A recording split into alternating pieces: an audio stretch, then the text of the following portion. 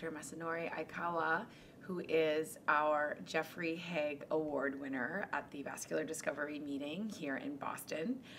So Dr. Aikawa, congratulations. What an honor. This is so exciting, and your lecture was absolutely fabulous. So tell us something about your work that you just presented that you're most proud of. I basically, discussed two things, right? When I was a junior, investigator at Brigham Women's Hospital, I worked on the so-called mechanisms of plaque stabilization by lipid lowering. We also learned that lipid lowering cannot save all the patients.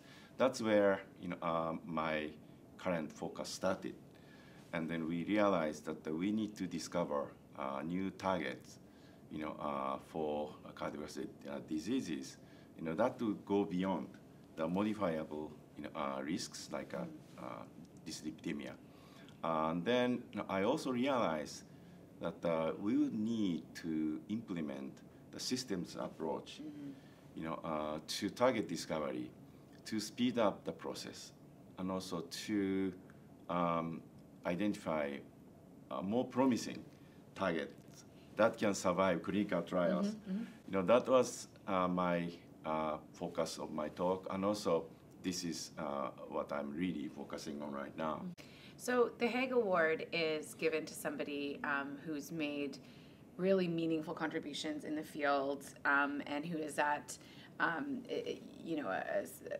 sort of a pinnacle point in their career where they're really contributing above and beyond, and it's really a recognition of that. So what does this award, beyond just the amazing science that you've been doing, but what does this award actually mean to you? Yeah, it means a lot, of course, because Dr. Hoeg was a brilliant lipidologist, and then I've been also working on the role of lipids in atherosclerosis. I'm obviously very, very honored to be recognized with this award. And also, although I didn't know Dr. Hoeg, myself, but many of my colleagues knew him very well. Then they all told me that Jeff was not only a brilliant scientist, but also a very good person. I'm so happy to be recognized with this award named after such a wonderful individual. And also, I'm an internationally trained scientist from a non-English speaking nation, Japan. I struggled a lot to survive in this nation. That's why when I looked at the long list of past awardees, and I realized that I'm the second Japanese, I was more excited. Wow. My message to young international trained scientists is that if I could do it, you can do it. So that's my excitement right now. Yes, yeah.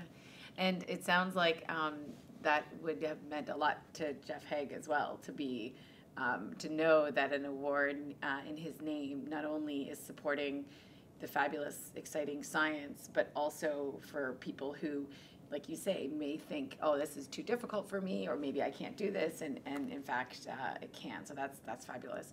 So what's next for you? What's on the horizon? Right. I will be still focusing on the macrophage biology in the context of vascular diseases using systems biology.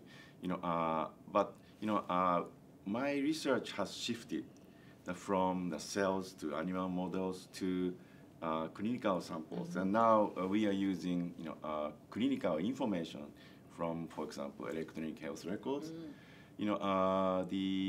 This is part of my interest in biology of heterogeneity.